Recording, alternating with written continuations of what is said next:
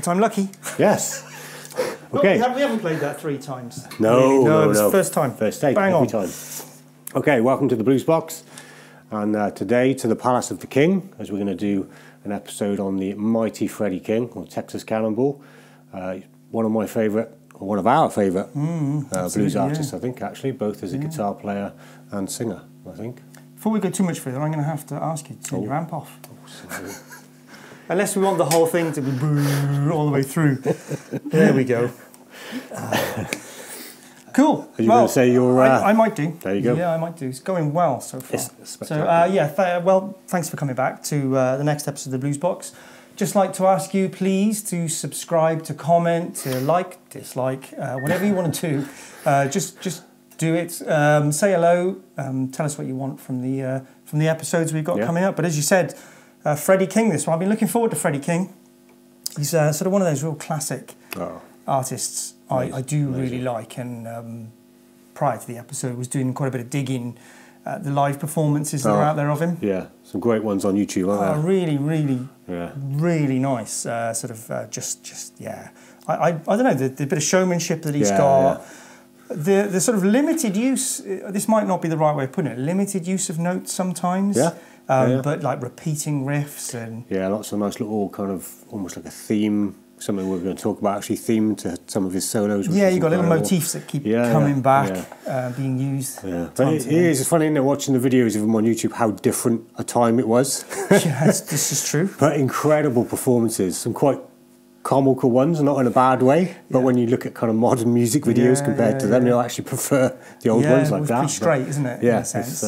No, I really do like a bit of Freddie King, I have to say. So, just before we go into his style, I was doing a little bit of digging on his equipment and how he played, and a few things that stood out was unusual was his finger pick, his thumb pick and a finger pick, one of which was metal.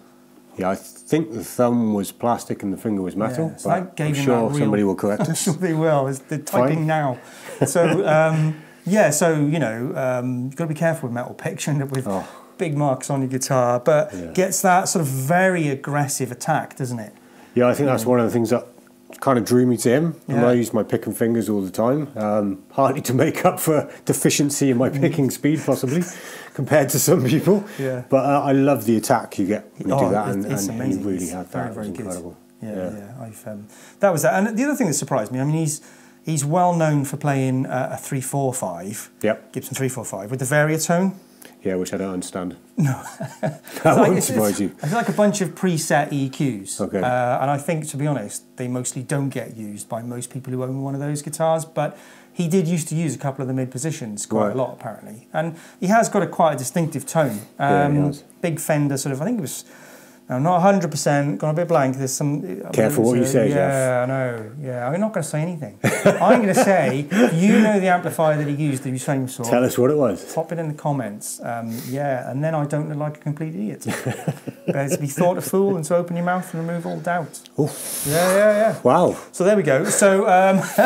But and another one, guitarist I love, Marcus King, uses the same guitar, same with that thing, variatone. and he said he doesn't never touches it. So so basically a 3-3-5 with that variatone circuitry built in. But Les Paul Goldtop actually was where he kind of started out as well. Pretty much my two dream guitars.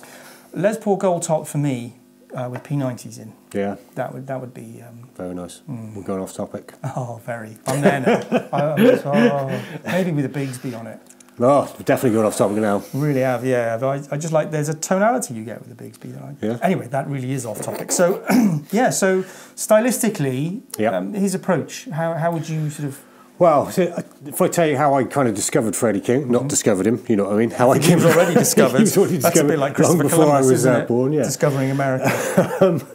I was late 80s, major big hair rock fan when I was just starting to learn the guitar, I guess. But I bought this album by a Canadian singer guitarist called Jeff Healey, who I absolutely still love to this day.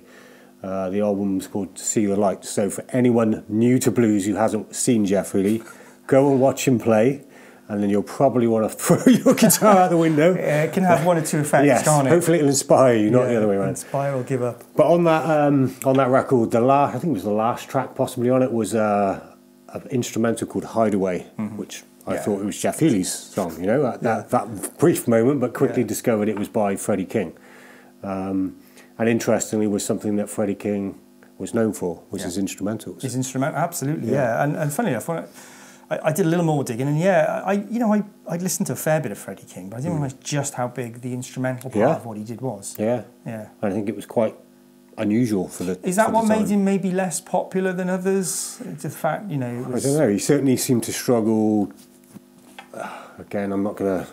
Statistics you'll get corrected on, but I think it was one of the major blues labels that he couldn't get signed to for quite a while. Whether that was, I don't know, anything to do with it, or obviously B.B. King and Albert King were fairly a big deal as well. But still a very successful career nonetheless, and from what I've read, an incredibly constantly gigging, constantly touring as well, which I think was. I think that's a bit of a more of an old school musician anyway, isn't it? That's kind of how they used to make it, was just constantly playing and touring, and that's why they were so good.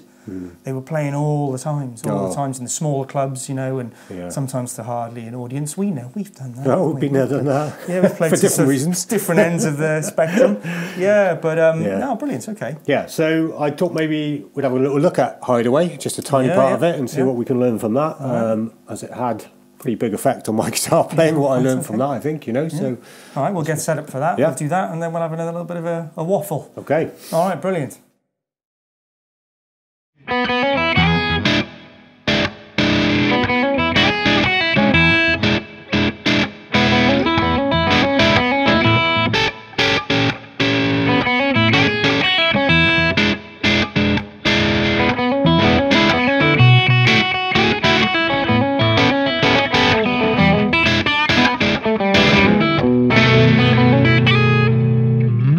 To go there, didn't you? Let's put more in. Yeah, so that's a classic, isn't it, really, of his?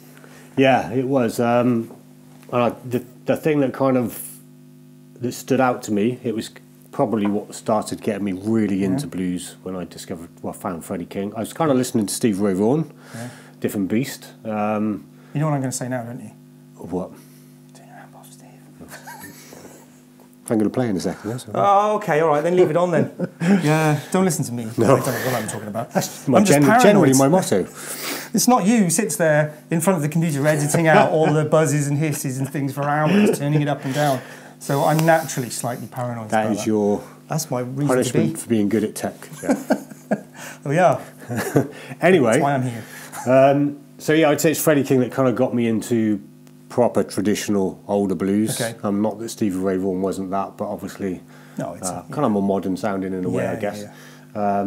But one of the things that stood out to me straight away was, you mentioned earlier, was there was like a theme to his solos. Yeah. A lot of them, particularly the instrumentals. So that little repetitive, which kind of crops up over and over again. Yeah. And I found that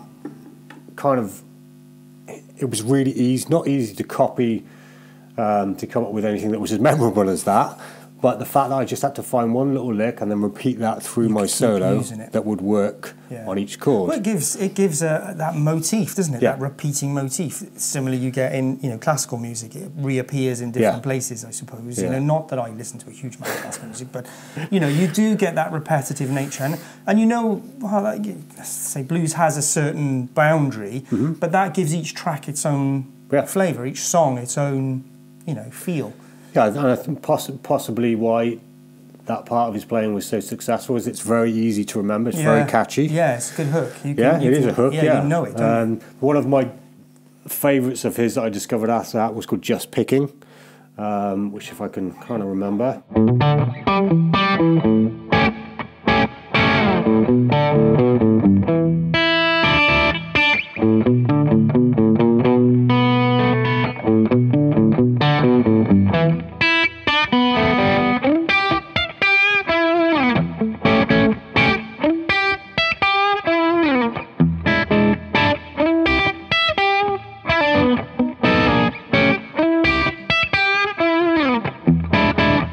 So it's that same lick for each chord. Yeah. Which I think, again, hopefully there are people who are starting their kind of blues journey or learning the guitar will watch this. And I found that a really good way to build my kind of library of licks, if you like. So I would take a very simple lick.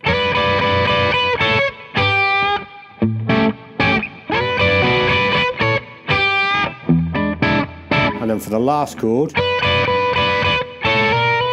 Yeah. because obviously the first two, they've got something in common with the chords. You need to adjust it slightly. But that in itself was a real eye-opener for me. Yeah, no, that's excellent. Making me think about the chords a bit more, you know. So we're going to put a chunk episode out with a little bit of Freddie King, aren't we? So keep an eye out for that. We've got a separate playlist for the chunks, for the bits, the bite-sized learning, and that's where Steve will break down an intro or a part of a song just a little bit more.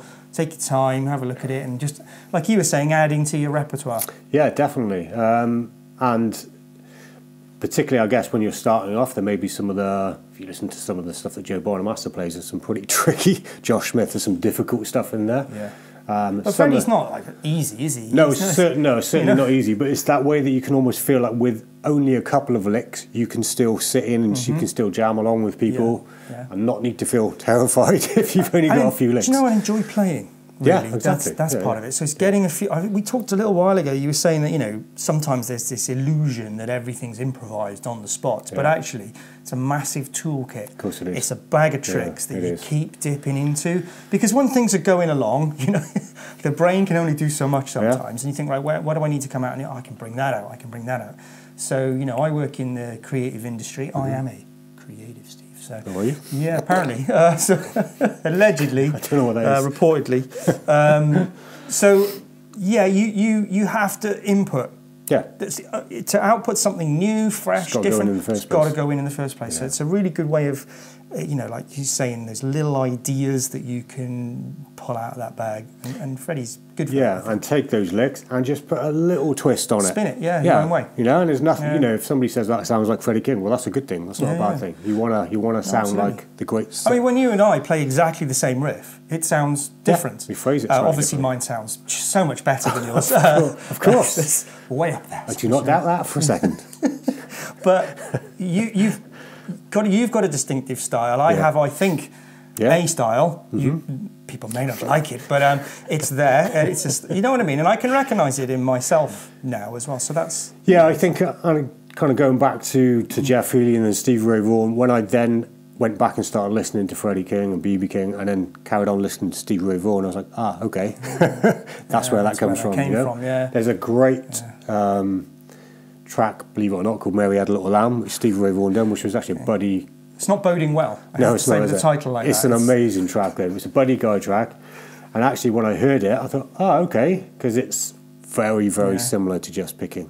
So they've obviously gone back. Of course, they have, and listened to all of those greats. Do you know, I've got a memory of a guy in a convertible car going down the road playing like a really hefty sort of rap house track, you know, and the guy then, it's blaring out and he's trying to look seriously cool, and the next line that came out of the rapper's mouth was "Mary Had a Little Lamb." Seriously? Yeah. And at that point, me and my mate walking, we just looked at him and we just started laughing because it just was so stupid. It was said as well, it was rapped with such passion. Well, actually, and, you know, very similar story then, okay, to that. The young girl, Rianne, that I used to teach years ago, very good young blues guitarist, and she loved Stevie Ray Vaughan.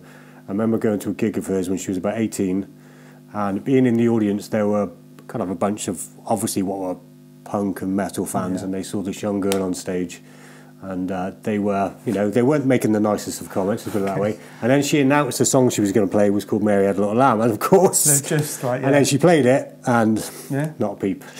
That's kind of the reverse, isn't it? Yeah, it is. So brilliant. Yeah, so go back and listen to that track. Incredible. Yeah, we'll do that. Brilliant.